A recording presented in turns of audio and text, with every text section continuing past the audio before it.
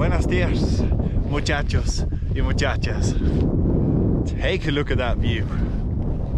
I've come out to the outskirts of the pass to go and try and look for something called Valle De Las Animas. It's supposed to be this valley with all these rock formations as you see here, but I'm not quite in the right spot.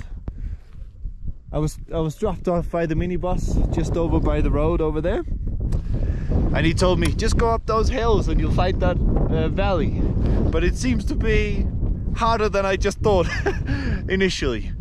But what a view! Absolutely spectacular views here. There you have Illimani, this mountain here. That's the mountain you can see from downtown. La Paz itself is down here behind me. Out there, that is La Paz itself. So that's where we've come from, up to the hills, to these villages over there. And this is where you have the mountain starting. And as you can see, those, even though I'm lost here, the rock formations are phenomenal. It looks like Valle de las Animas is supposed to be the valley of the spirits. So yeah, it looks basically like something out of Mars or the moon or something like that. Probably the moon more so. It is spectacular here. So I think I found the right track now. I was over there on that hill over there behind me just before, came down, back down to the road and walked up over here on the other side. Illimani is still over there in the background behind me, looking beautiful. I'm walking in here between some fields. I don't know what sort of stuff they are farming here. It looks like hay to me, or wheat maybe, I'm not sure, but I think I'm on the right track now. Let's get to the top up here and see what's going on.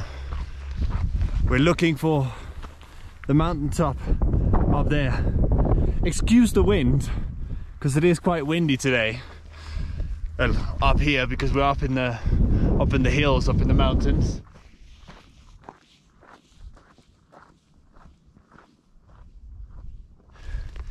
So here we see the finished article. Here I'm on a field like the one I was on just before, and here is the finished article drying up in the sun. And as I was saying, as I was speculating, I think it was hay, and this very much looks like hay. Wheat, sorry, I should say wheat, obviously to make bread. So that's what they grow up here. Can you imagine having this as your field, this as your view? And they're probably chopping this with an axe, what do you call it, a sleigh thing, what do you call that thing? An axe. So what's it called, the one that farmers used to use back in the day for chopping? You know, you chop it down there at the bottom, like with a knife, basically a massive knife. That name has escaped me. Leave a comment below what the name is, what I'm thinking of, but you know what I mean. And yeah, here's the finished crop drying up in the sun, waiting for the farmer to come back up into the fields and bring his crops back down, mold it and make flour so he can sell his flour, make bread, whatever. Maybe he has a bakery as well. And then look over here, just on the other side of his little field. We're starting to get a view into that valley. I think I'm definitely on the right track here. Let's get up here so we can see. Oh yeah, this is much more like it. much more like it. There's a church down there. That's the valley. You could get an idea here. It has to be here. I think I'm on the right track. And another view of Illimani.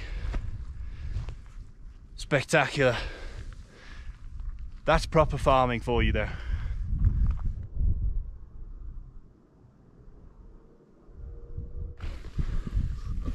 I think we're getting close to the top before we can drop into the valley up there. Over there, I think we have the top here. The road goes around, but the trail goes around. I'm pretty sure that we're coming to it, because take a look at this, like, wow, look here. That is spectacular. The way the sun is striking down on top of those, creating shadows. It's kind of like a golden light in there. That is phenomenal. That is like something out of the moon. Look at that. Maybe if I raise it up a bit more. Wow. That is absolutely phenomenal. I've never seen anything like this before.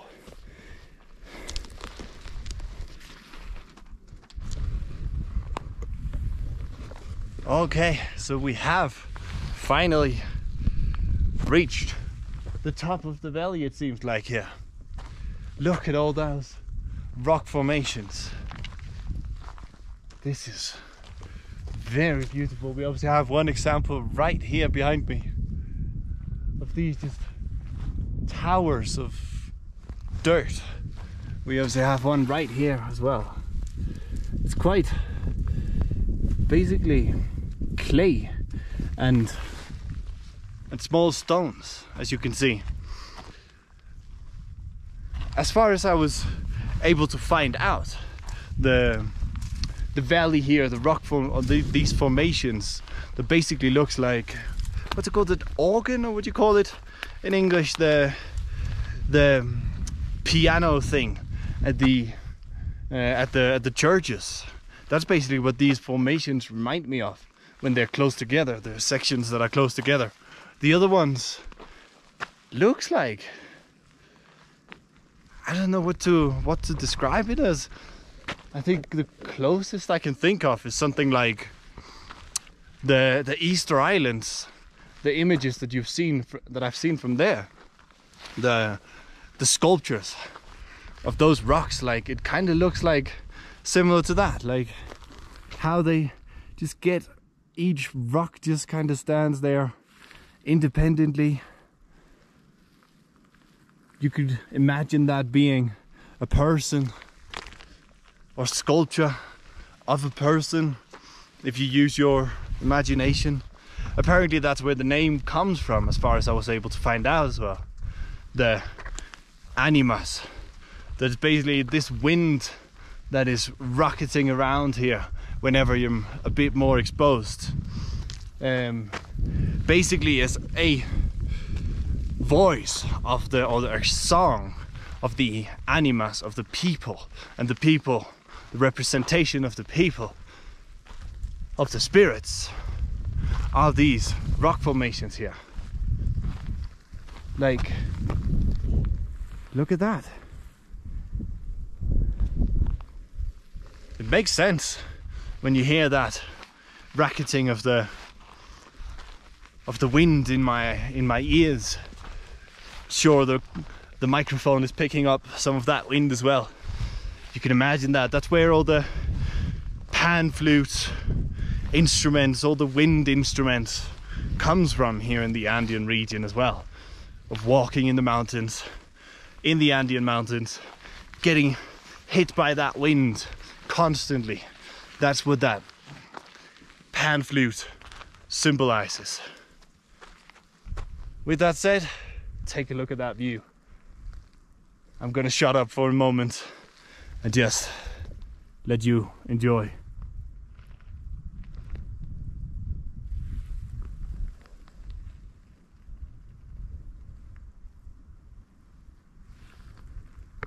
Hola. So I found company all of a sudden. A dog has suddenly appeared behind me. Just came up, started sniffing me.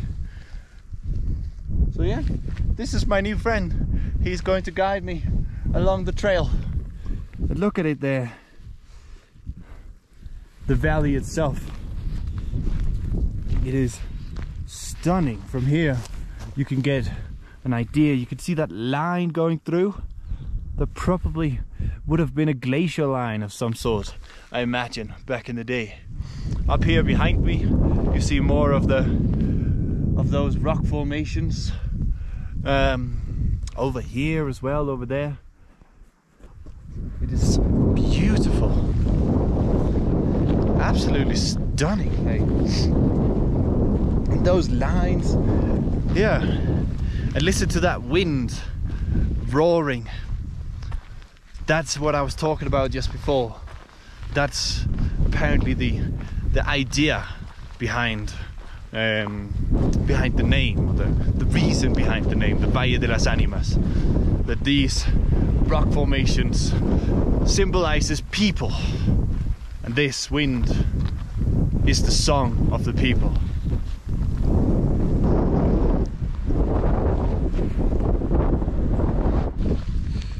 Okay, so here on this rock that we see here, that line right there, maybe we should go a little bit closer. Basically this line here where it changes color, goes slightly redly, that is the same line that goes across over there. That is fascinating to me. So this, obviously this will be the border of something. Like, as I was saying before, I guess that would have been like the line for the glacier that apparently was here back in the day, and is the reason for the glacier that was here thousands and thousands of years ago. And that glacier is the reason for the formation of all these fantastic towers that just stand there. What does this one look like? I don't know. The hat of the Pope? Maybe? Something like that. Looks a bit like the hat of the Pope, doesn't it? Yeah, that'll do for me. It's crazy to think about. You know, the flow of time, the ice and the heat of the planet over thousands and thousands and, well, millions of years that this planet has been living. But how things like this have been formed, of ice expanding and retreating and expanding and retreating, ice periods and heat waves going back and forth and creating these fantastic formations. It just makes you wonder, what must the moon look like? I imagine it's something like this. What do you say?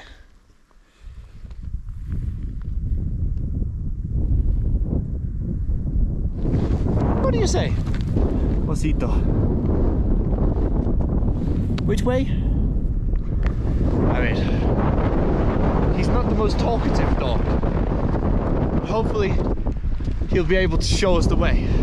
Let's go and see up here if there is an actual way this way. Yeah, there is.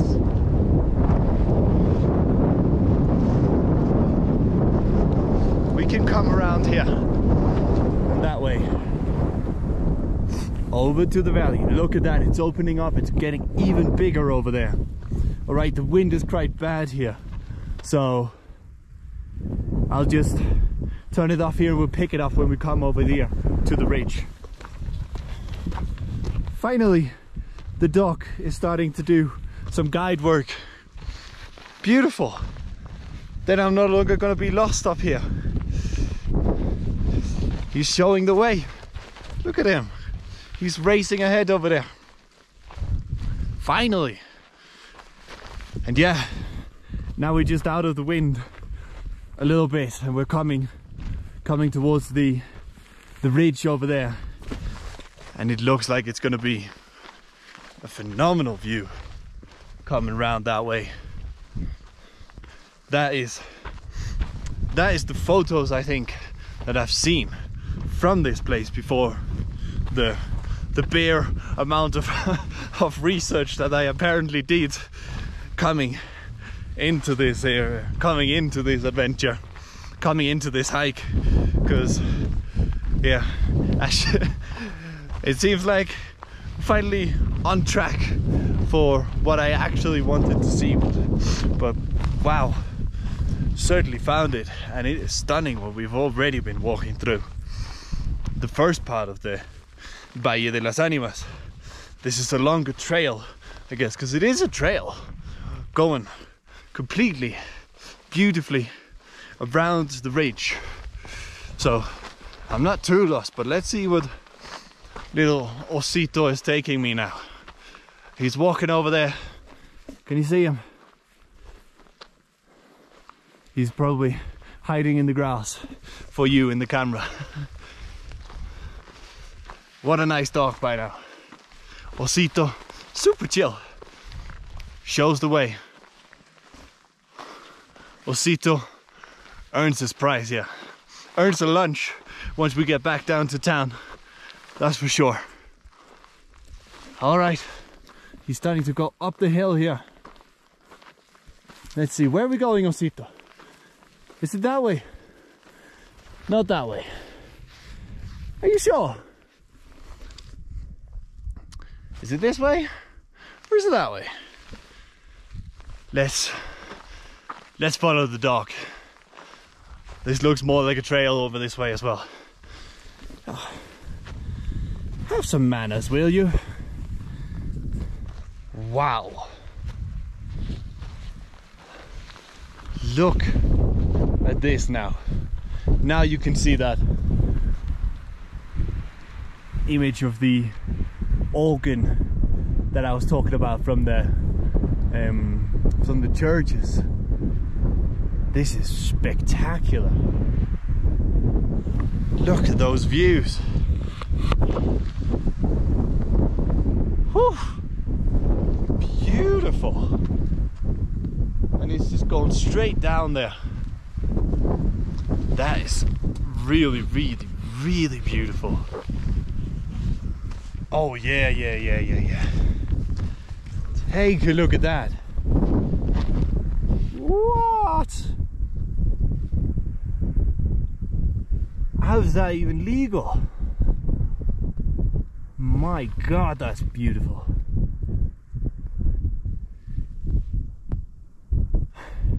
I don't really know what else to say other than wow, that is beautiful. Like, that really looks to me like something out of the moon. But how in hell do I get down there?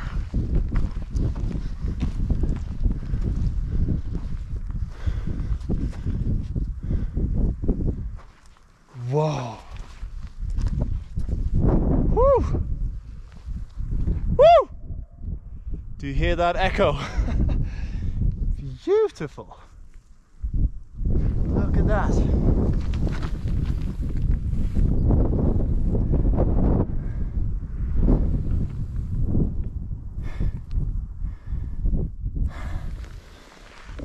Woohoo! That's why we go here. Now, I think we have to find some way down. I'm not sure I can actually get down into the valley itself. I think this is just to watch this trail that I'm on. It's just to watch it from above. what a view it is.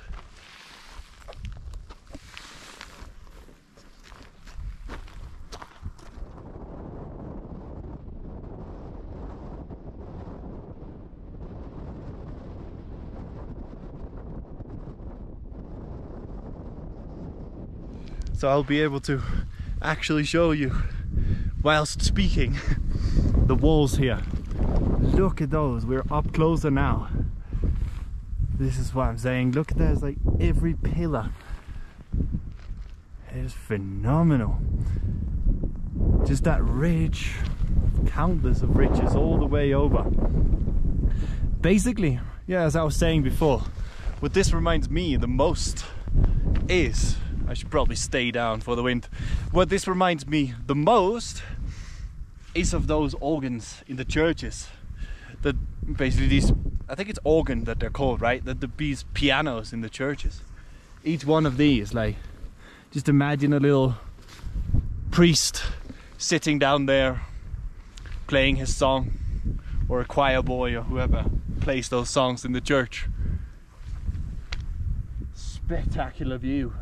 Now the city itself is closer out there as well.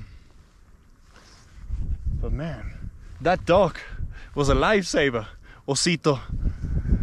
He really made us get a much better trip here. Took us to the viewpoint. So it turns out the walk I was on is basically to go around and watch the valley from the top.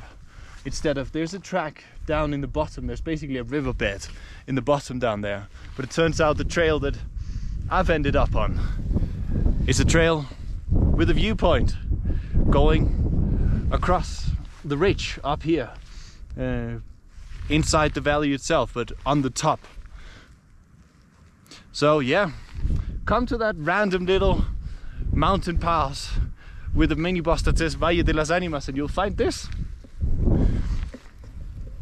Beautiful.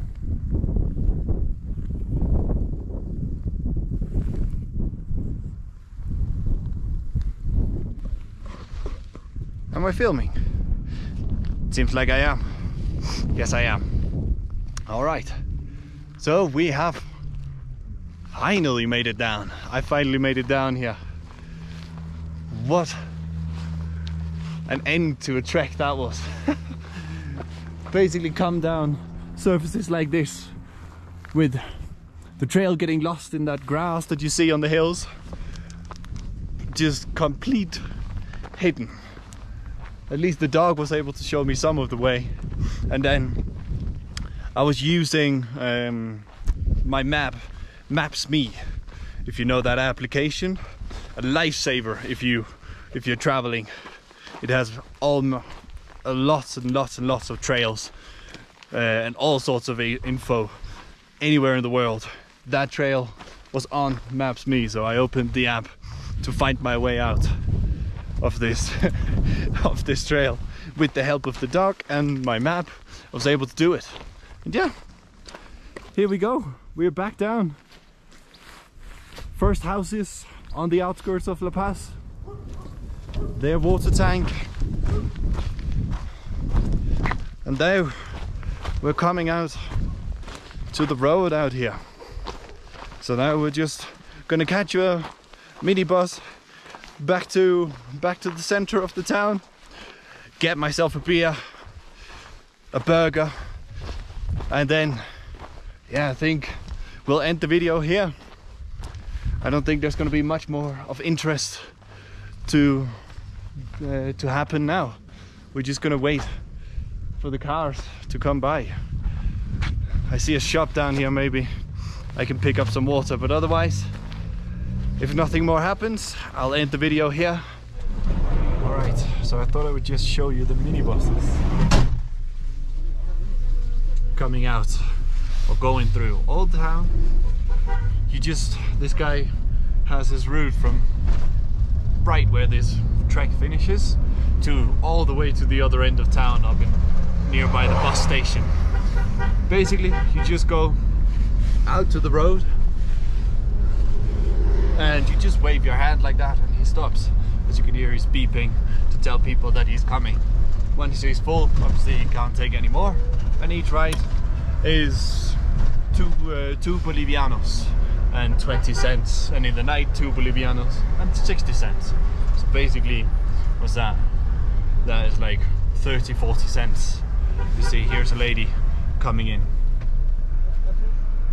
She's just waving her hand, opening the door, coming in with her kid there. Close the door, and when you leave, you pay. And according to your distance, that's how far. That's how much you'll pay. Alright, with that said, now I'm headed back to the center of the town. I'm gonna get myself a beer, maybe a burger, something to eat anyways, and then I'm gonna end the video here. Thanks for watching, and I'll see you in the next one.